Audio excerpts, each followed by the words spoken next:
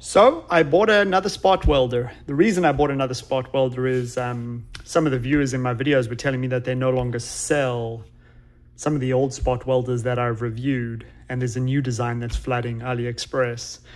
And so I jumped on AliExpress, bought the new design, and we'll check it out. Now this is the last one that I previously reviewed, and I quite liked it. You can tell it's beefy. Look at all the copper and the 12 MOSFETs. And the new one, it's here.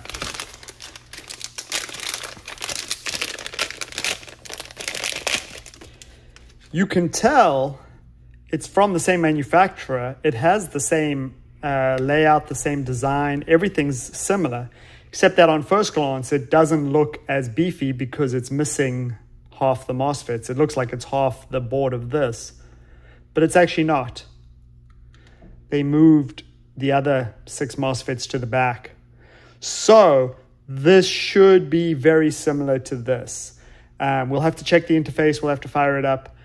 But this has 12 MOSFETs. This has 12 MOSFETs. This should be able to produce some good current. So we'll do some spot welding in a second with it. This one had a really weird interface. So we'll have to see if this interface is just as weird. It probably is. It's probably the same interface. But you know, let's set up the leads. I'll use the stock leads, and we'll get this all set up, and then we'll do some testing. Okay, this is connected. The way this works is these MOSFETs break the negative. The positive comes straight from the battery. There is no electronics on the positive. And then all that happens is there's an extra white wire that feeds the electronics over here. But this only breaks the negative connection. All right, we're ready. Let's grab a battery. Let's plug it in and let's see what happens. Now I haven't even bothered to fully charge up my battery. Yeah, we're only halfway, but this is just for some testing, so we'll work with it. Okay, let's see what. Okay, this is the same interface. Okay, this is the same interface. All right. This does 3 pulses, and you can set the time for each pulse, segment 1, segment 2, segment 3. Now, I've tried messing with it before on the old one, and it's complicated. And there is nothing in the instructions about how this actually works. So we'll just use it on its stock settings and see what happens for now. But let's get some cheap test batteries, and let's grab some 0.15. This is, yep, 0.15 by 8. And let's do some test welds. Let's see what we're dealing with here.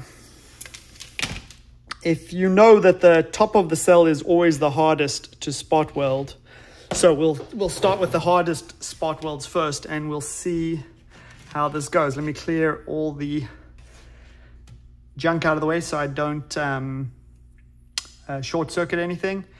And if I remember this one, if it's similar to the old design, it spot welds almost as soon as you put the needles down. So get your first needle ready and then put the second needle down, and it's going to hit quickly afterwards.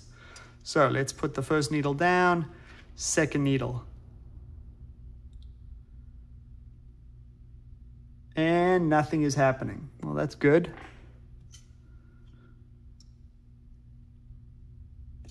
Okay, oh, it's because I'm still in the menu. It doesn't spot weld when you're in the menu.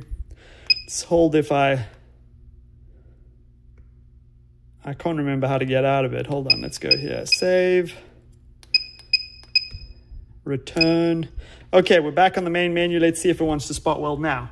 So let's put the positive down and negative down. Okay, did it spot weld? Not bad. It's pretty, you can hear the triple pulse. Okay. These look fairly weak, but maybe they're just very concentrated. Let's try rip that up and see how tight those are.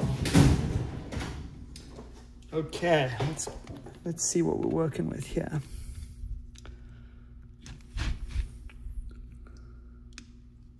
Okay, that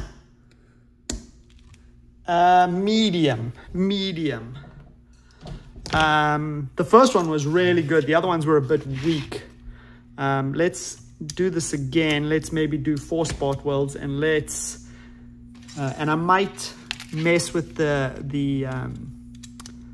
pulse times a little bit, but let's see what we can do here. So let's get it so you guys can see.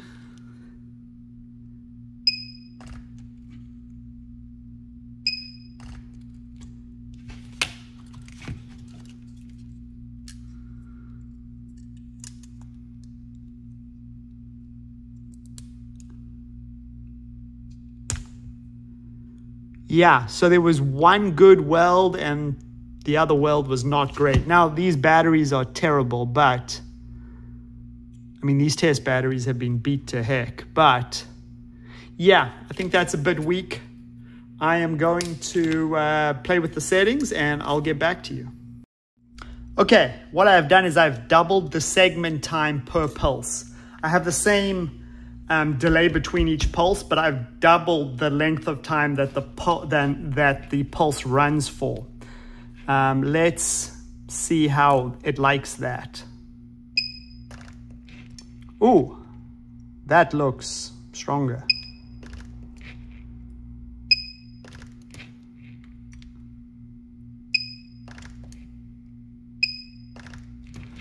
Okay. Those are some spot welds. Okay, now let's see. This one, let's do double on this one like I did on the other ones. Okay, so these are 4 spot welds each. Let's try and peel this off here. Oh, gotta try and get it started. Okay.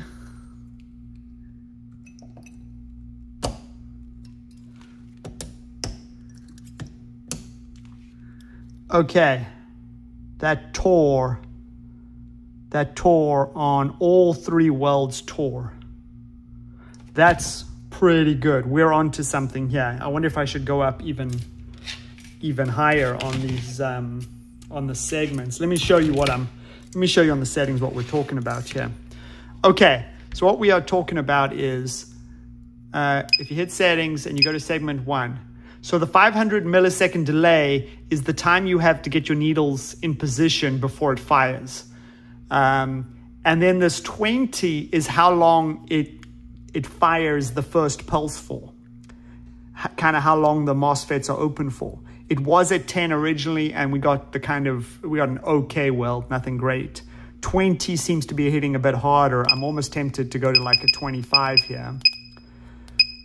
Okay, and then we'll go to segment 2, same thing. Now it's only 50 milliseconds because once you start welding, you want all 3 pulses to be almost immediate after each other. So that's why it's only a 50 millisecond delay on the second pulse.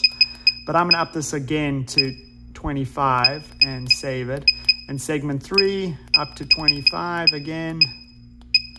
Okay, and the delay is 50 milliseconds. We save that and we return. Okay, so now we've raised this to up from 10 to 25 milliseconds of weld per pulse. And let's see what we get out of this. We are definitely heading in the right direction. Let me get my needles untangled here. Okay. Now you gotta be careful. You don't wanna melt anything, so there's a balance here.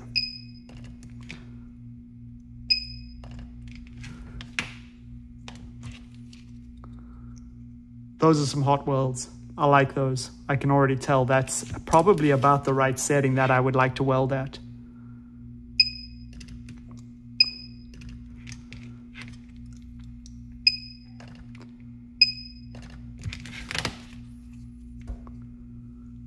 Those are some hot welds. I can also tell you the needles are getting slightly warm.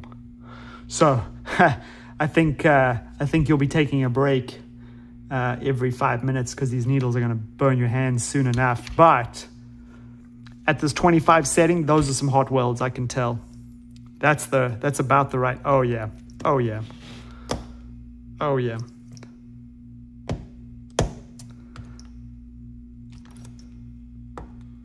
Oh yeah. Oh yeah. Tore clean through. Tore clean through. Okay. So for a hot weld, I think 25 is the right setting on a Lipo like this. I will tell you, these needles are starting to get a little bit of heat into them. So you're going to have to control your heat if you're going to do a long battery.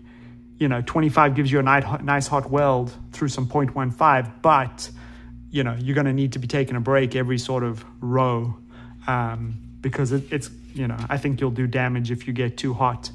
The old device actually had a temperature sensor on it. I mean, this does have a temperature display, but I don't actually see the thermistor where it's taking the temperature. So I'm not sure where it's getting the temperature from, but it says it's 40°C, which, is getting a little warm. But this and this are the same. This is just a different design, same interface, same familiar interface. We have a slightly better understanding of how the interface works now. Don't mess with the time between the pulses. Just increase each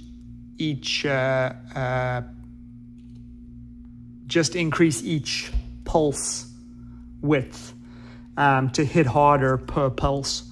Yeah, I mean this. Yeah, so the MOSFETs are not warm. The needles are warm. So we're getting resistance, and these have already cooled off. So you don't have to wait long. I can already tell these have cooled off.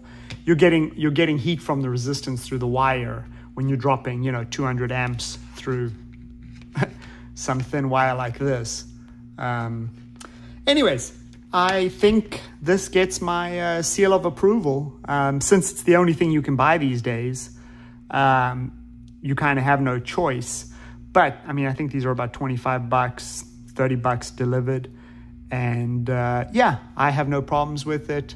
Again, somewhere a 20 is a good weld, a 25 is a great weld, but a 25 is going to run really hot. Your needles get hot every row, so you're going to want to balance heat versus weld time. But this gets the Steven seal of approval.